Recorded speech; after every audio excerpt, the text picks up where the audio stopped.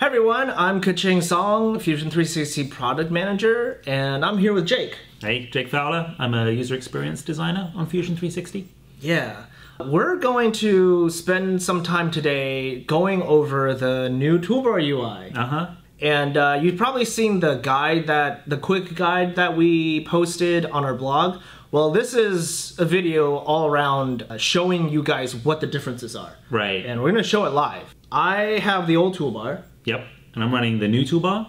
So the idea of this will be, Keqing will show you something on the old toolbar, and we'll try to explain how that maps to the new tab toolbar world.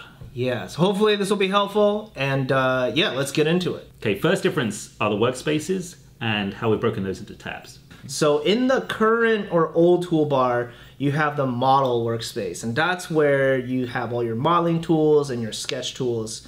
And then in the workspace switcher, there are a total of 9 workspaces. Model, generative design, patch, sheet metal, render, animation, simulation, manufacture, and then the 2 drawings environments, drawing from design, drawing from animation. Right. Now, that's a bit different in the new toolbar. Right. So when you open the workspace switcher in the new toolbar, you're going to see design being the default workspace, and then a lot fewer workspaces here. Yeah. So design, generative design, render, animation, sim, manufacturing, and then those drawing access points. Right. So the big other change you'll notice here is that we now have tabs in the toolbar. So what we've done is we've consolidated some of those workspaces as tabs within the modeling environment, within the design workspace. So we have solid modeling tools, surface modeling tools, which is what you previously had in that patch workspace. Yeah. Sheet metal tools, and then we have a general kind of tools tab that represents the things that are kind of generic across those different See tool 3D sets. prints in there. 3D printing, got the add-ins, things like that. Cool. In this general tools tab. So some of the other workspaces will have tabs as well. So if we switch to the simulation environment, you have setup and results. There are 2 separate tabs inside of simulation as well. The next thing to talk about is contextual tabs, which is this new concept we've introduced. Yes. Today, when you create form, for example, create form essentially allows you to kind of free-form organic shapes and sculpt them in different forms. If I click on create form today, I'm entering this sculpt workspace, right? So if you go to the workspace switcher, you'll see you've got sculpt here, and then now I've got access to all my form tools and edit form. What's that like in the new toolbar? Yeah, so we have the same button in the tab toolbar now, but it behaves very differently because what we've tried to do, as we say, is combine all of those modeling tools into a single workspace. Sure. So when you start this now, you're staying in the same workspace, you're staying in the design workspace, but we've pushed you into what we're calling a contextual tab. So you see that by the kind of blue highlight? Yes. This represents that you're in kind of like a temporary mode where your tool set changes, it's different. And you can see that this highlighted finish form button is the way to get out of that mode. Yeah. Now we've renamed sculpt to form because that matches what the button was called. Previously it was called create form, but it took you to the sculpt workspace. Yep. Now create form takes you to the form tab. That makes sense. Yeah. And then you're also still in the design workspace because it's still part of that workflow. Yes. Awesome. So yeah, so just like form does, if you do a create mesh, that's going to take you to a contextual mesh tab. Yeah, okay. It behaves in the same way. You're still in the design workspace. Do your mesh workflow, and then finish mesh takes you back into the previous set of tabs. Yep. And then I think in the guide, we mentioned that base features like this, create PCBs like this. Right. There's a number of other environments behave like this where you go in a contextual tab, you do your thing, and then you come out. Yeah. Yeah. I'll show base feature quickly because that's got an interesting detail as well. Yeah, good point. So when you create a base feature, this previously had like solid and surface tools. So now we're giving you 2 contextual tabs here. You've got base feature solid and base feature surface that are broken down the same way as the solid and surface tabs are in the regular modeling environment. That makes sense. And again, hitting finish takes you out of there. Cool. The sketching environment has also gone through quite a bit of improvement. Yeah, so we should talk about that. Let's do it. In the old toolbar, if I am in the model workspace, I can go to create sketch, select a plane, and then now I'm in the sketch mode. Now what wasn't very obvious to a lot of new users trying to learn Fusion 360 is there wasn't any clear indication of what environment you're in. So what we've seen a lot is people trying to sketch something and then move on to making it 3D and not realizing that they're still in Sketch. And then also, you didn't have a lot of room to add your tools up to the toolbar because you still have all your modeling tools here. So what does the new sketch behavior look like in the new toolbar? Yeah, sure. So in the new toolbar, you hit Create Sketch and then pick your plane as you did before. And that takes you into a contextual tab for Sketch that's a little bit different to those other contextual tabs that we talked about because it's alongside the other tabs you have. Yeah. The idea of that was to allow you to kind of seamlessly move between modeling and sketching, because that's the kind of natural workflow of using the sketch tools is you make a shape, then you extrude or revolve it into 3D, and then go back and do some more sketching. So we wanted to make that very fluid, so we didn't present Sketch as a standalone tab. Yeah. So it's alongside the others, and you can switch back, but this blue highlight indicates that you're still in that sketching mode, which goes to one of the things you mentioned of like knowing when a sketch is active and when it's not. The other nice thing about having this as a separate tab is that you get this full width toolbar to put all your sketching tools.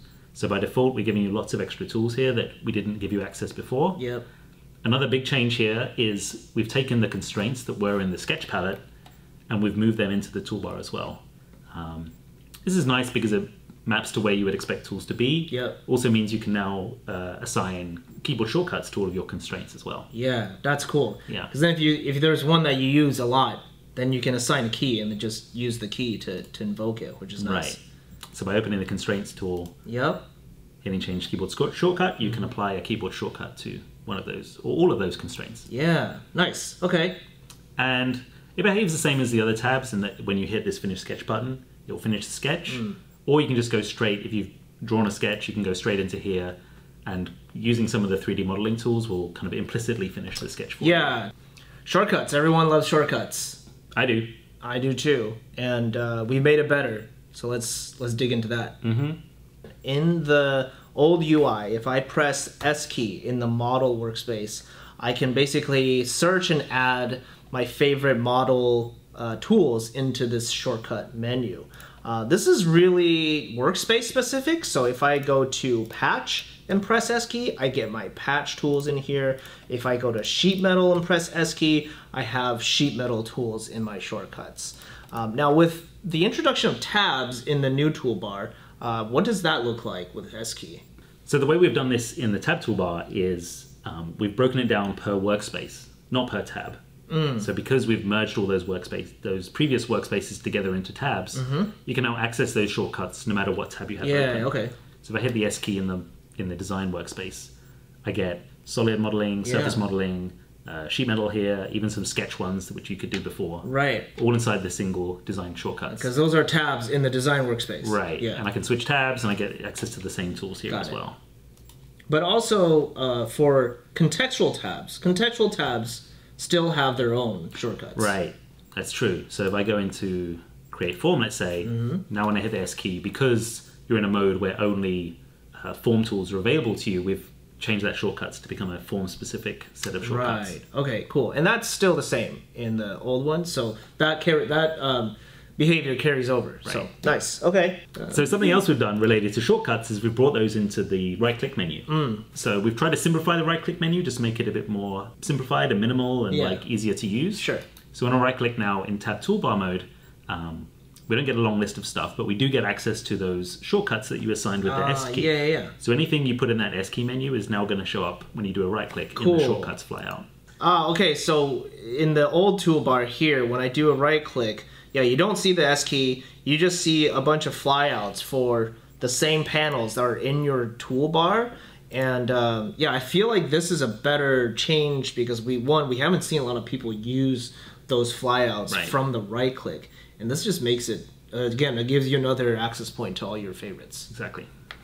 All right, I hope that was helpful for you guys, and keep an eye out for when we're gonna make this official. It is becoming official soon. Yep, very soon. Very soon. We highly encourage you to try it out, use it, get familiar with it. Yeah, this is a big change, but we've been working on this for a long time, and we think this is like gonna improve the experience a lot, so we're really excited about everyone getting their hands on this and this being the new Fusion experience. Yep. And if you guys have questions about the differences, if you have any comments around this, let us know in the comment section.